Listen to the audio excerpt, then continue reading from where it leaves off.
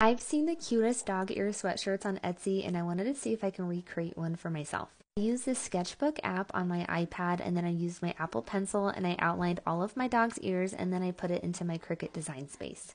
I lined all of the ears up the way that I wanted to, and then I used a script writing, wrote all of their names, and kind of tried to attach it to their ears so it looked like it was one piece. I used my Cricut on iron-on vinyl and cut out all of the pieces, and then I weeded them out really carefully because these pieces were really thin and could break easily. I'm using a black sweatshirt that I already owned, and then I added the design right in the middle and I attached it using my Cricut heat press. After it completely cooled, I slowly pulled off the plastic on top and the design was stuck on perfectly. I loved how these turned out and I think the differences in all of their ears are so cute. Let me know if you would like a more in-depth tutorial on how to draw all of their ears.